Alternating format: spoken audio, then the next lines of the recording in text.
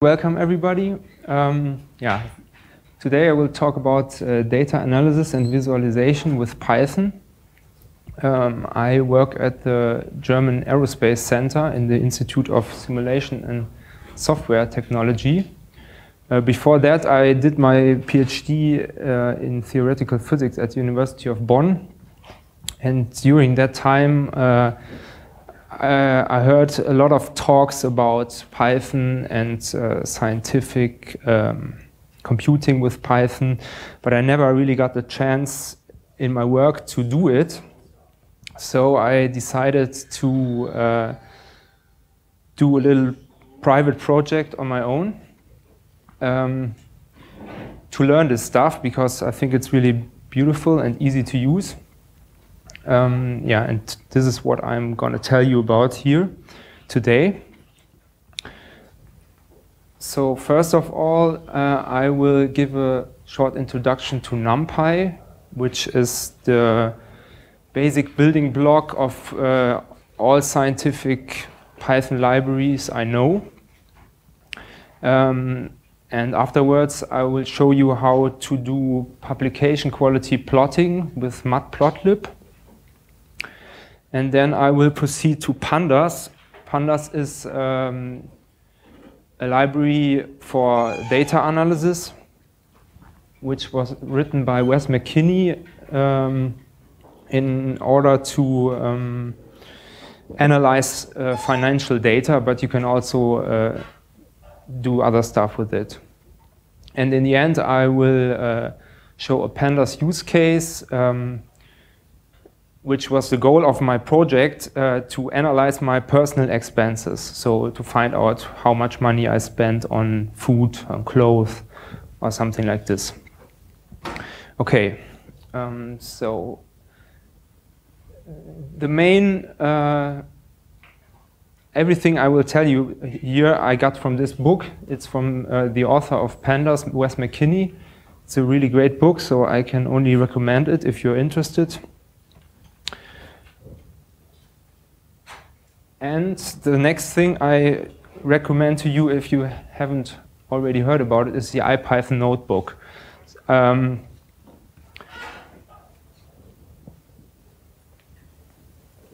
will just briefly show you what it is. So,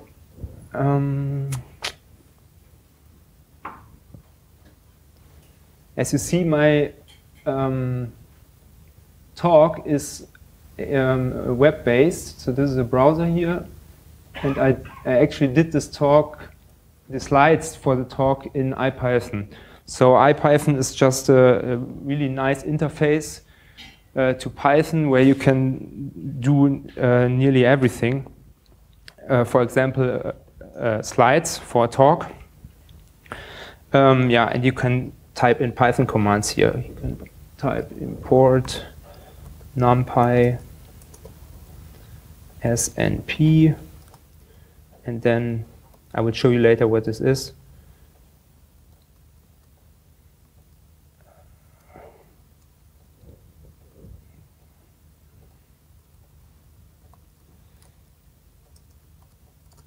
Yeah, and you get out something. Okay, so this just a brief stop here, and then I will proceed. So as I said, I will begin with Numpy. So Numpy is very good for fast vectorized arithmetic operations, because under the hood it's written in C. And Numpy also provides tools for integrating code which is written in C, C++, or Fortran. And as I already said, it's the basic building block of all the scientific libraries in Python. And as I said, since I will show you a lot of code in my talk, I import here the Numpy library and as NP. And in all the following slides, whenever you see NP, this is Numpy, of course, because this is really all the code you see is a sequence of commands which are given to to the Python interpreter. So the main object in Numpy is the array. So the array is a container for homogeneous data.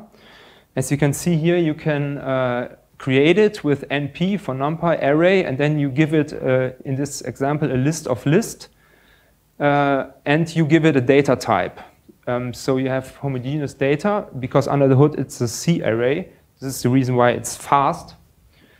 And you get a NumPy array. So what you can do with a NumPy array, for example, you can do vectorized arithmetic operations. So I want to multiply all the numbers in the array with 10. And instead of writing a for loop about which runs over the rows and the columns, I just type data times 10, and then I have an array with the same size, and every number was multiplied by 10. You can also do more sophisticated operations, as you can see on the last command on this slide, where I applied a sign function to the data and something else. And yeah, this is vectorized operations. And they're really fast because, as I said already, under the hood, this is written in C. NumPy also provides easy creation and reshaping of arrays. For example, if you want to create an array with 2 rows and 3 columns with ones, filled with ones, then you can use this command. You can also arrange. You can create just a range from 0 to some number easily, and you can reshape. As I see here, I take this this list from 0 to 5 and reshape it into a 2-dimensional object with 2 rows and 3 columns. NumPy also provides random number generation, as you can see here. And the good thing about NumPy is easy slicing and indexing. Here you have an array from 0 to 9.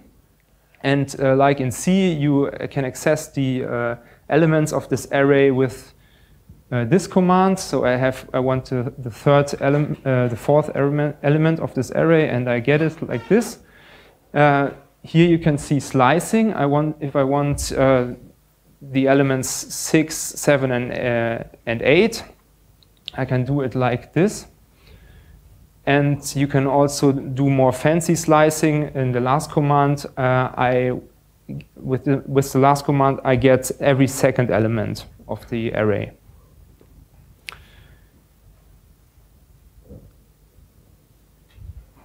You can also do this for multi-dimensional arrays. Here I have an array with 3 rows and 4 columns. And if I want, for example, to get a subset, this subset here of the array, then I can do it like this. So in the first command here describes the subset of the rows, and the second one of the columns. So I want row 1 and 2 and column 1, 2, and 3, and I get it like this. And you can even do more fancy indexing and slicing. For example, if I want the 0, the 10, and the 11, I can do something like this. So I get the index pair. Oh, no, not the 0, I want the 1, which is the index 0, 1. And I want the 10, this is the index 2, 2. And I want the 11, which is 2, 3. And I get it. So you can get every subset of the array. Okay. Yeah, you can do Boolean indexing.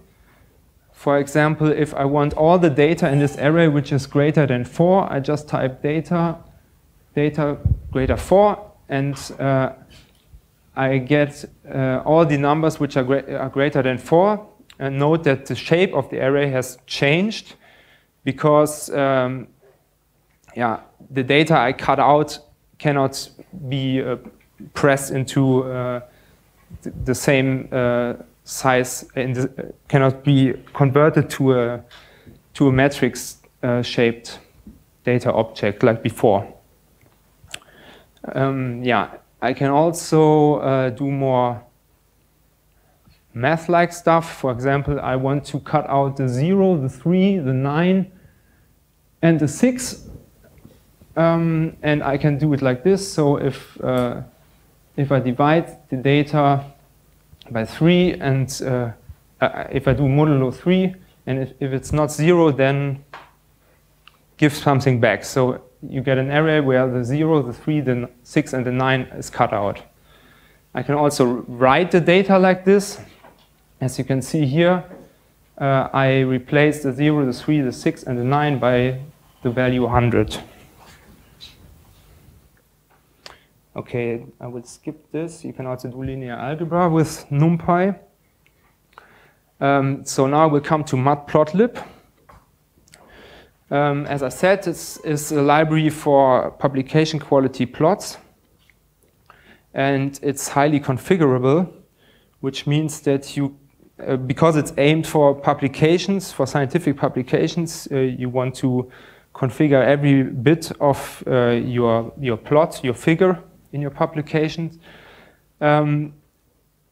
This makes it somehow difficult to learn, but there is also, if you come from, the idea of Matplotlib is that you have a MATLAB-like interface, and there is also a MATLAB-like interface provided. So if you know MATLAB, then you can easily switch to Matplotlib. Because I don't know MATLAB, I will not show you that here. I will show you the hard way in some way. Okay, and in the following, I will import Matplotlib as PLT, or the part from Matplotlib that I need, I will import as PLT. And the first thing I want to do in my IPython notebook is Matplotlib magic. So if I type in Matplotlib inline, then all the plots will show up inside of my notebook. So inside of the browser. And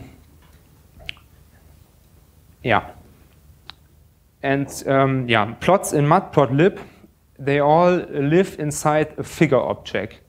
So you create it like this, PLT figure, then you get the figure object, and you have to put some plots into the figure with the add subplot command. And you have to give this command a grid of subplots. So you have to give the number of rows, the number of columns, and the position in the grid. In this example, I only want one subplot, so I give one row, one column, and position 1. And I get back an axis object, and this is the object where you plot things into. So if you have more subplots, then you have different axes, and you can specify where you plot your stuff by using it like this. So you take the axis objects and execute the subroutine plot. And you can see here, again, some Numpy stuff. I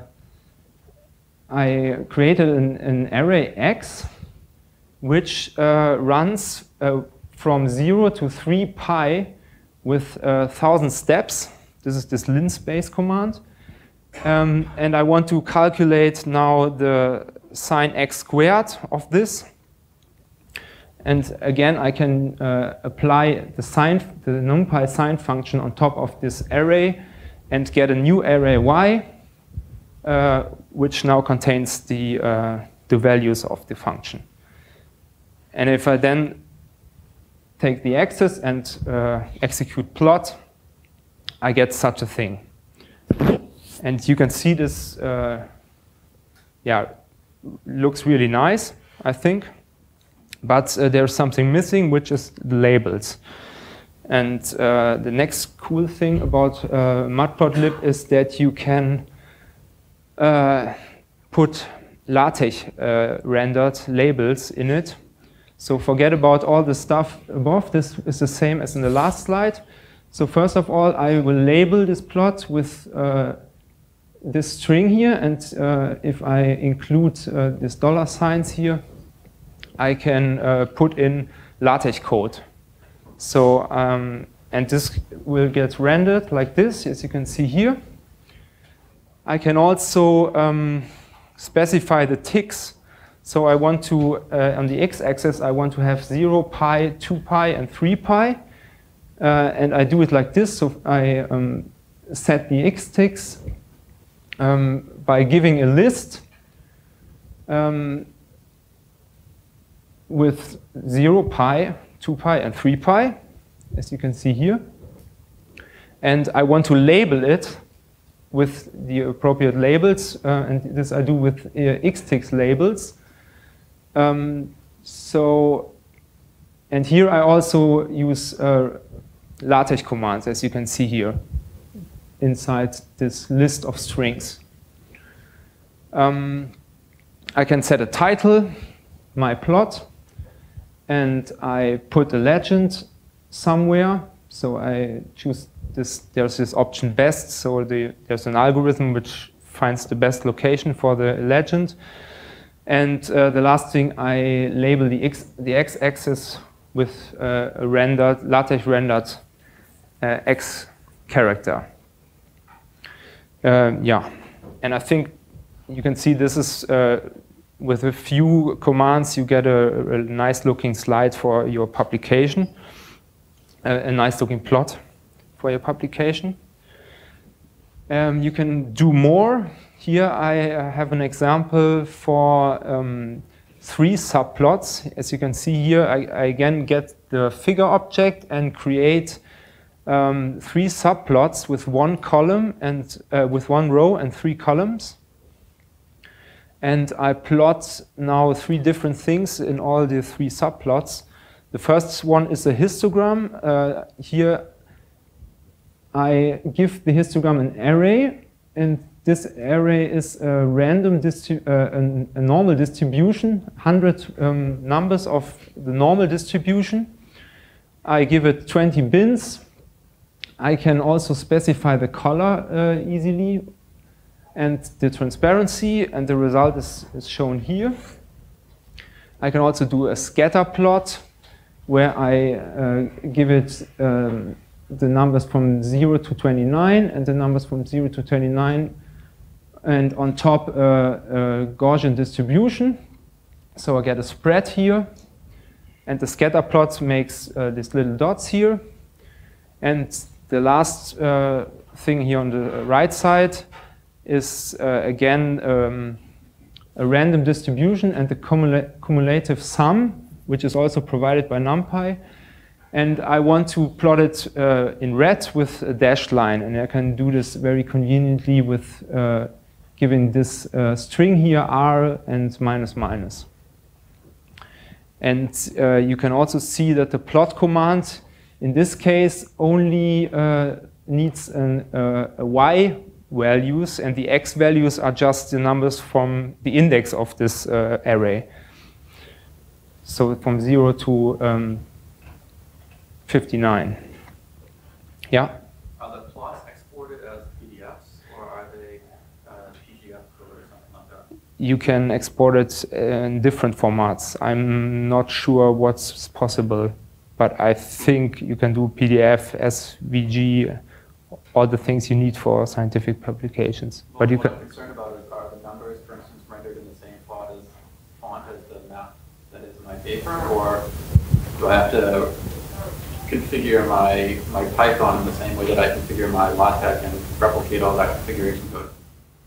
You mean if you would do publication in LaTeX, or what do you mean? Well, I'm running a paper in LaTeX, right? Yeah, and then yeah. I specify that I want a particular font. Ah, okay, I see.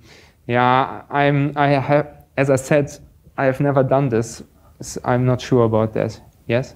You can set the font. You can select fonts, there's a font selection mechanism. You can write like code and you can select the font. So Ah, yeah. replicate all of my code again in Python.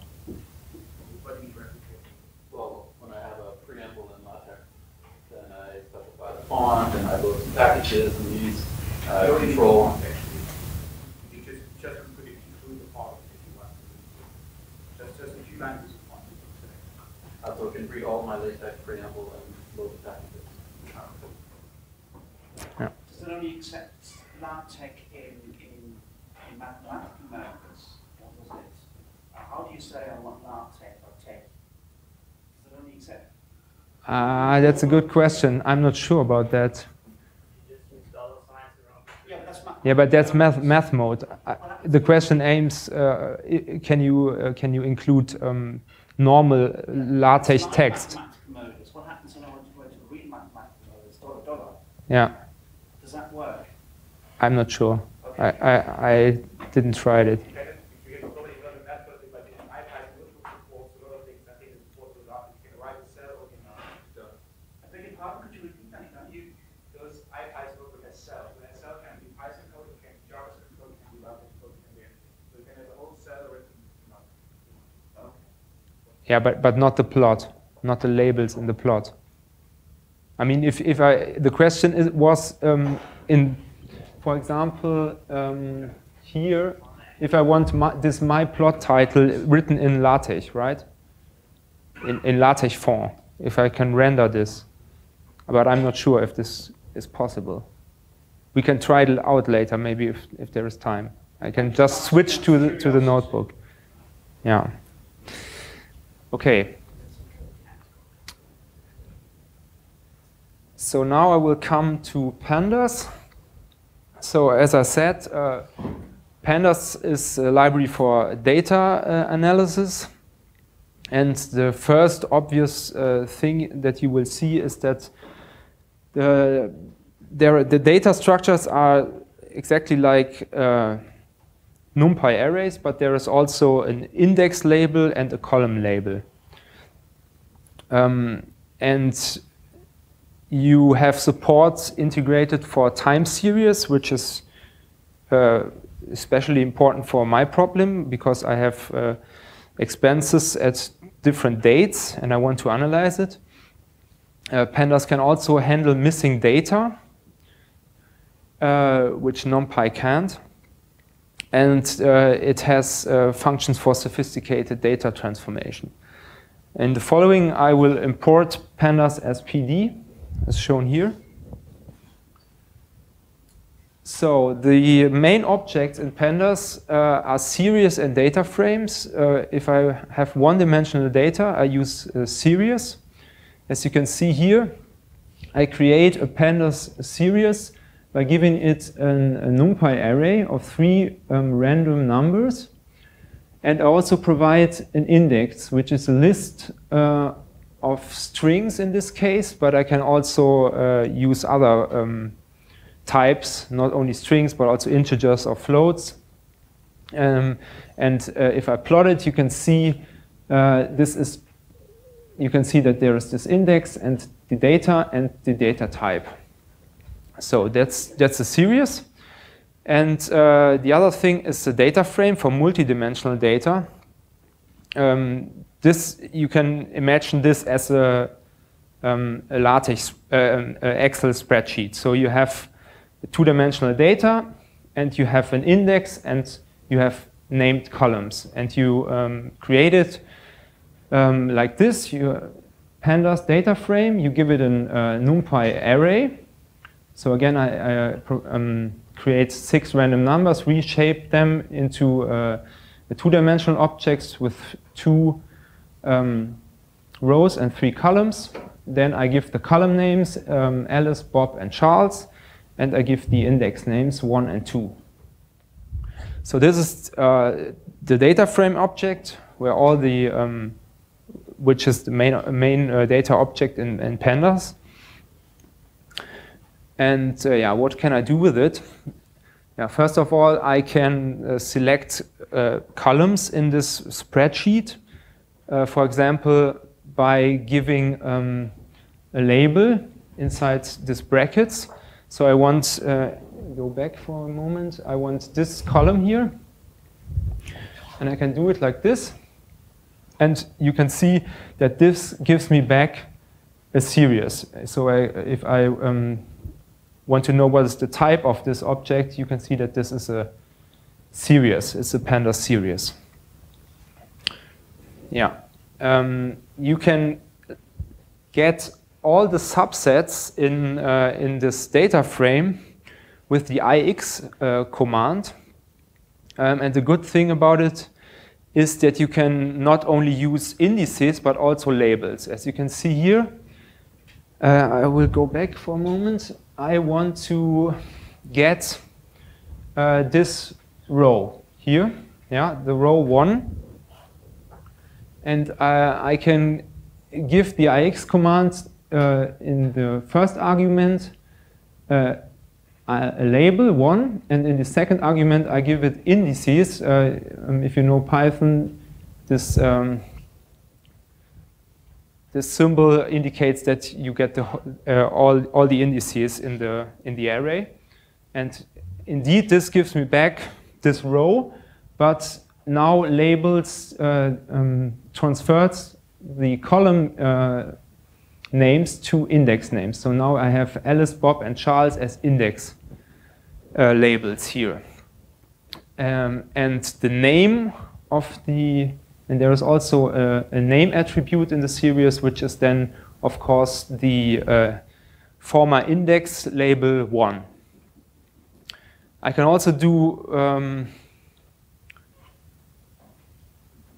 as I said, I can also do index-based slicing. So here I get the 0th row and the 0th and second element in the column. So I get a series of 2 elements. What I can also do in Pandas is function application.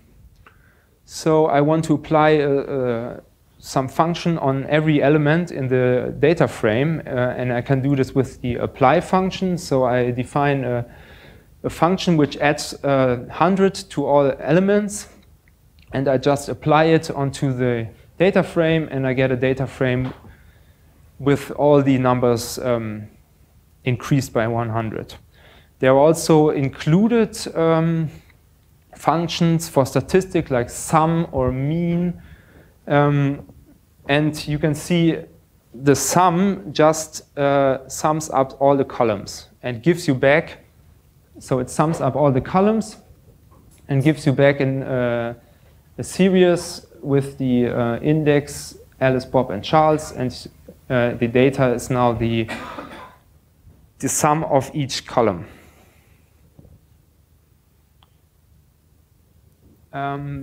Yeah. The next thing you can do is merge data of different shapes. And this is a really cool thing about Pandas. So here you can see 2 different data frames with different dimensions, but they share a key. Yeah, here I have data 1 and keys A, B, A, C. And here I have data 2 with also with keys. And yeah. If you want to merge them somehow, what would be the natural thing to do? So they share a key. Therefore, if I want to merge them, I get something like this. Yeah. I have now 3 columns, data 2, data 1, and a key, which was shared between these 2 data frames. Sorry, I forgot something. The special thing about this data frame is that there's a one-to-one correspondence between the data and the key. Yeah, so Pandas will recognize this and will recognize this one-to-one correspondence. So it will set, whenever there's a key A, then data 2 is free. And this is exactly what happens when you merge this. When you merge this, so whenever the key is A, then data 2 is 3. Yeah, so it's somehow intelligent merging. And there are a lot of stuff like this. So this is really powerful data wrangling mechanisms included in Pandas. You can also concatenate data. Here you can see 2 data frames of different shape. Here you have 4 columns and here you have 3 columns. And if I want to concatenate them, I will glue them together like this, and I get something like this. You can see here that despite the fact that they had different, these 2 source data frames had different dimensions, the concatenation works, but because there was no data in the 4th column of the 2nd data frame, it will include not a number. I still have 25 minutes, right? Okay. Good. Okay, and here you can see another cool thing about Pandas, which is the handling of missing data. So it will just infer that you want that this is the right thing to do. So I want to concatenate 2 things which are not compatible at the first sight, but you can do it with Pandas, and it will just fill in missing values with NANs. Yeah. If I do something like this, maybe I want to, I have now 2 rows with the same data, and I want to drop it. You can also do it very easily. You can just use the drop duplicates routine, and you give it the, as an argument, you give it the string of the column A. So in this case A. So it will search if A is equal in 2 columns, it will drop one of them. And this is exactly what happens here. And also you can see that it keeps the one with the number here in the 4th column.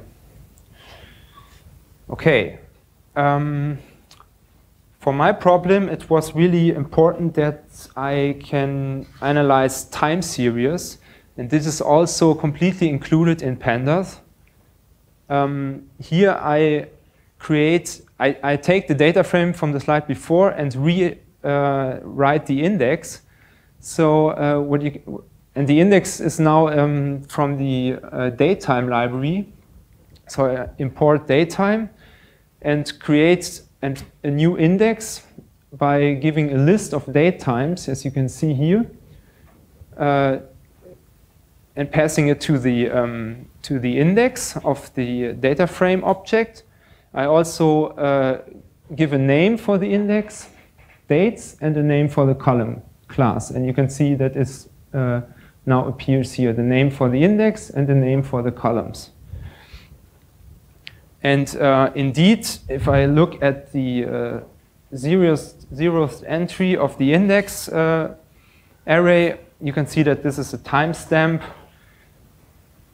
of the type datetime. Yeah. The next thing is when I want to plot this data in contrast to Numpy, Pandas provides more convenient plotting routines. So on top of Matplotlib, Pandas provides more convenient routines.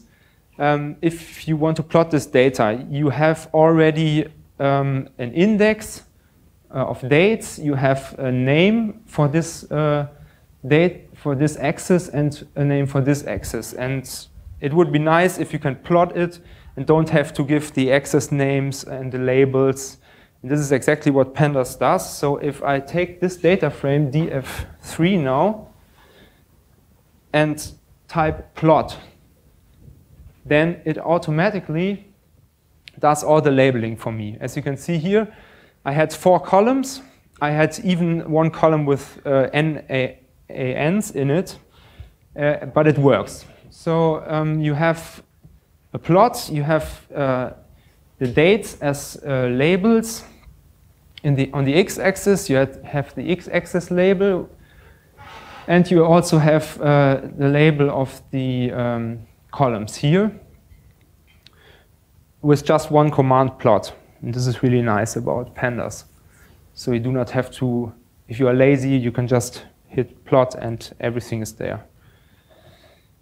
Okay, and now I will come to the use case, so why I did all this stuff. So I wanted to analyze my personal expenses.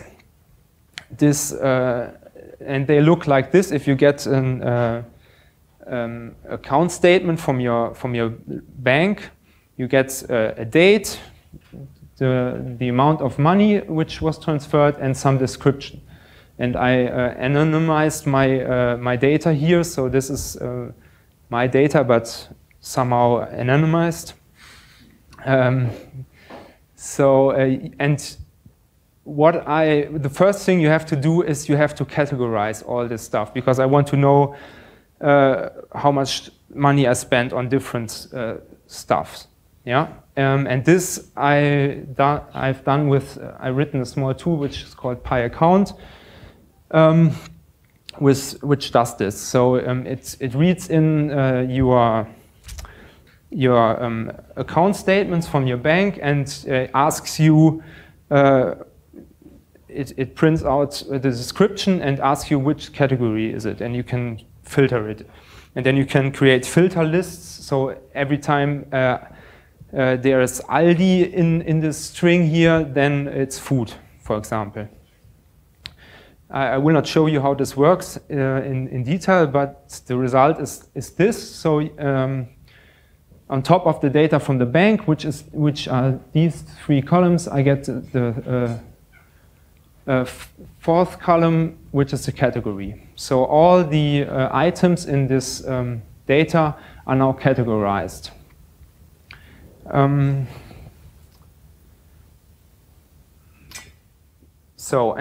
the first thing I want to know is how much money did I spend on some category. And Pandas provides a very useful tool for this, and this is the group by object. So I have this data frame from the slide before, and I hit group by category and calculate the sum, and I get exactly what I want in one step. So I have now in the row index is now the category, it's named correctly, and I get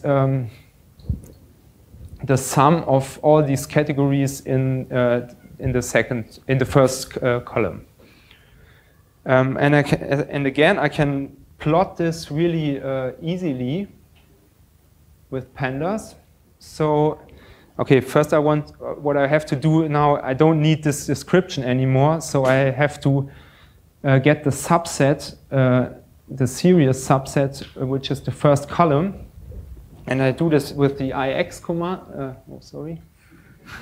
with the ix command. So I have this data frame, group sums from the slide before. I use this ix command and give it a list of categories in the first argument. So I only want to categorize car, cash, food, kids, media, restaurant, sports. And the second one is value, because I only need the value column. So this py data on the left-hand side is just a series which now contains the data I want. And I can plot it just with plot. And I want to make a pie chart. So I say kind pie, and I give it a title, and it does everything for me.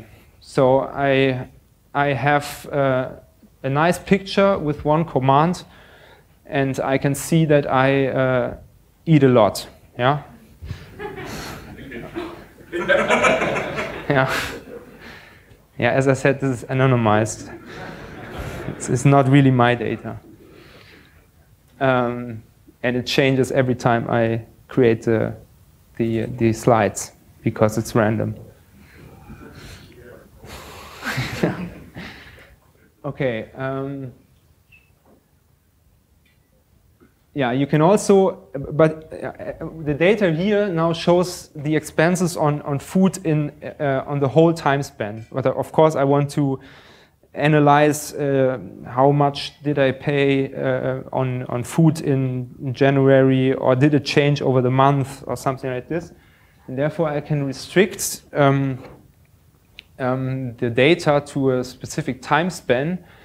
And this is also a very cool feature about Pandas. I can do it like this. I can give it just a string which gets recognized as a date, and I want to slice out from 1st February to 1st April, and do the same group by category and sum routine. And now I get the same kind of data, but now you can see the numbers are smaller because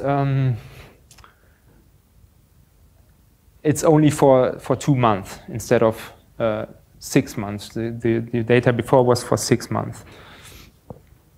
I can also look at the expenses over the time with the group by mechanism. So I take the data frame, group by category, and get now only one group, the food group in this example, and I get a data frame which now only contains the category food. And again, I can plot it in a nice way. Here you can see again this convenient plotting style argument. I want to have dots and lines, and it's just O minus. And I get a nice plot with the right labels. Okay, this plot doesn't say that much, but you can do it for other stuff. And this can be interesting. Okay. So as I said, I want to get the monthly expenses of food or car or something like this, and therefore I have to sum up all the expenses in a given month and aggregate it. And this can be done in this way. So I go back here. So I have food in this case. And now I want, for example, this is both December, so I want to sum this up here. And this can be done by this resample routine. So I say resample, this M stands for month, and how sum. You can also do mean or something else, but I want sum, so I do it like this, and I get a series where now I always have the end of the month in the date row, and I have the sum for the monthly expenses on food in the first column. Since I don't want to have specific dates here, but I want to have time spans, so I don't want the data corresponds not to this day, 30th of November 2013, but it corresponds to November 2013, and therefore I can, in Pandas you can easily convert timestamps to periods. Yeah, and this is just done with this single command. So you type, you take the data frame and make two period, and then you get the same data, but now here you have another data type, which is not a timestamp anymore, but a period, a time period. Yeah, and now I have what I want. I have the monthly expenses of food over 6 months. I only show 4 here. Okay, and I can plot it. So I just type plot, and I get a nice plot. And you can see that what I did. Yeah.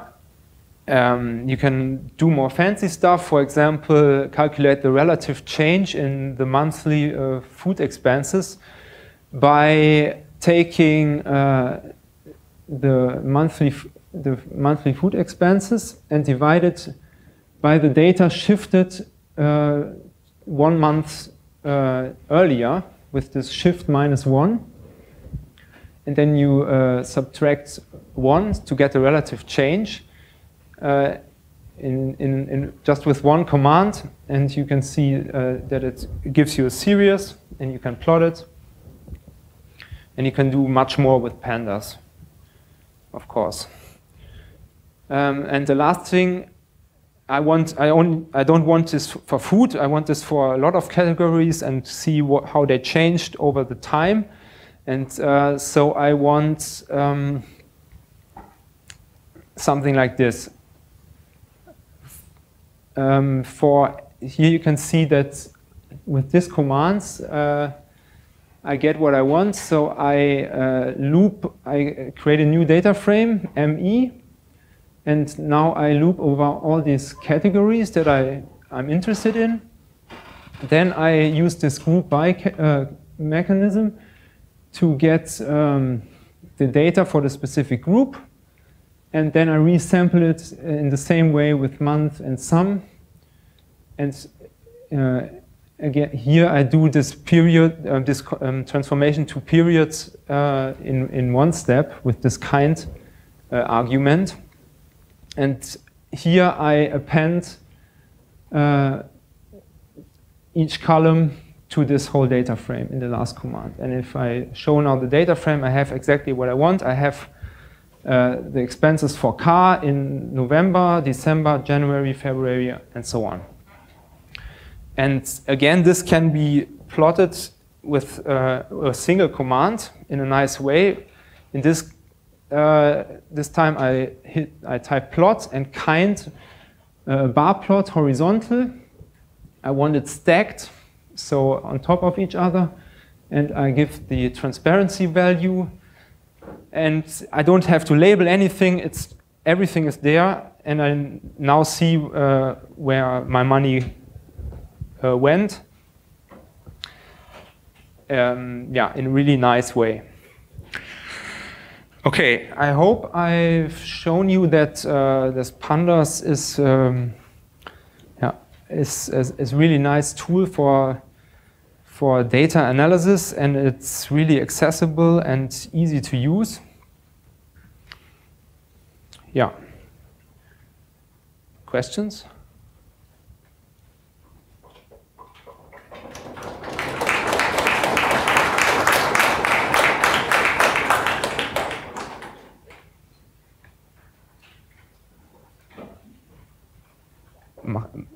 Yeah.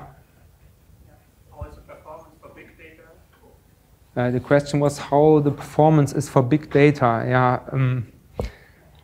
I heard it's quite good, but I'm no expert in this field because as I said, I did this as a private project for small data, and but I heard that this is a topic on PyData conference or something like this. So I think it's also useful for big data.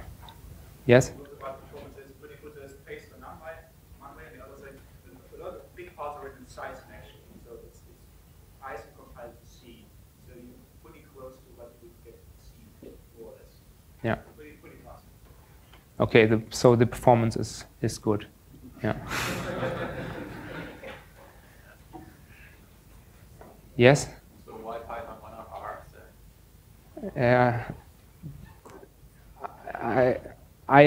I don't know R, so I cannot answer the question. I just know Python, and I love Python. Yeah, I cannot answer it. It's just a matter of taste, I think. I mean, the good thing about Python and this IPython notebook is that you can do.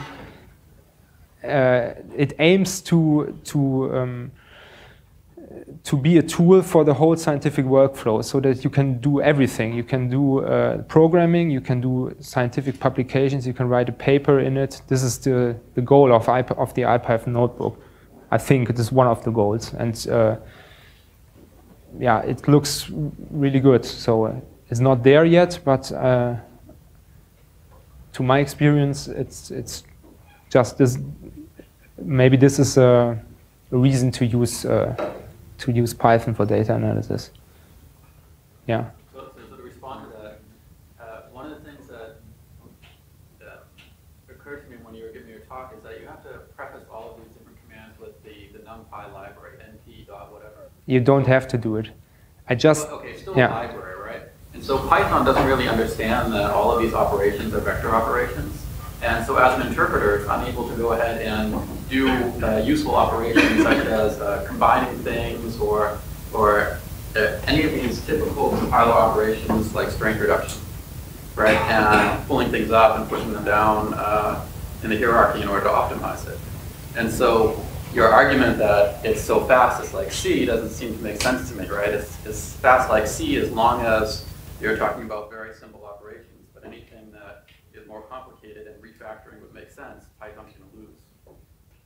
Yeah, but yeah, okay, but then there's, I mean, it does not, Pandas and Numpy do not cover everything, of course, but I think then you can use Cython or something like this. And yeah, but it's still an extension to Python, right? Whereas if you take R or Julia, these are first-class operations in the language, and so the interpreter is able to go ahead and refactor all the code.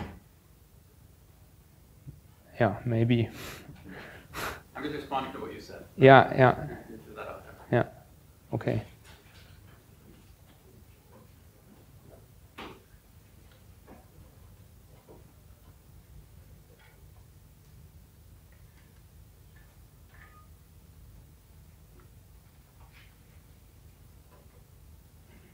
Yes? My question is somehow related to a big data. Do you have an option to decide what data structure is used behind it?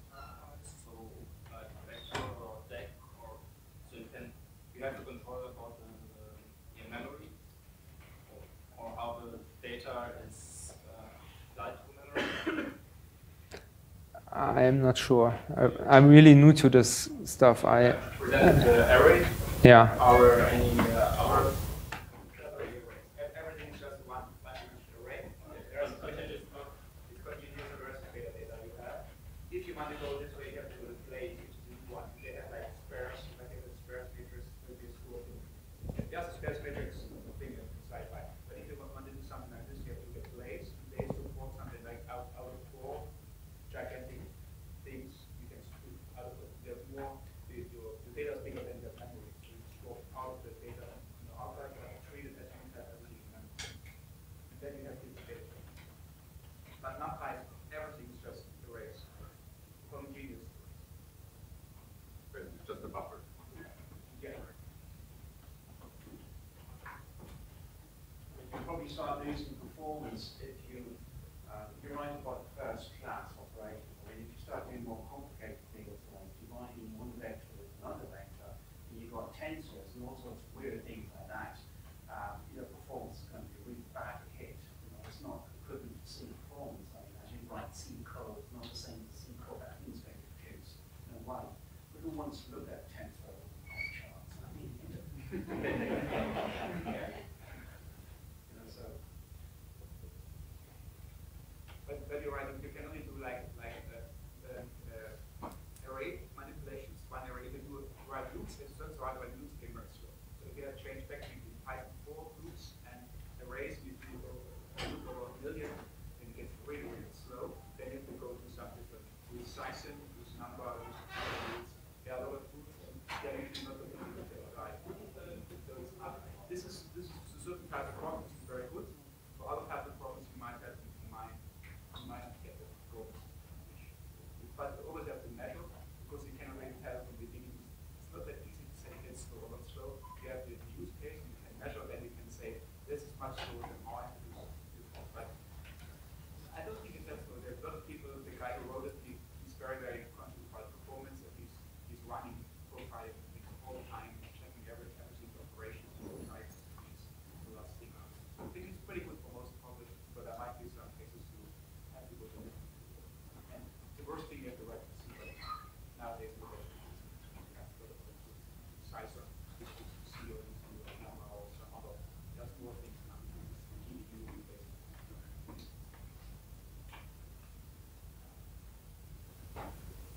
Okay.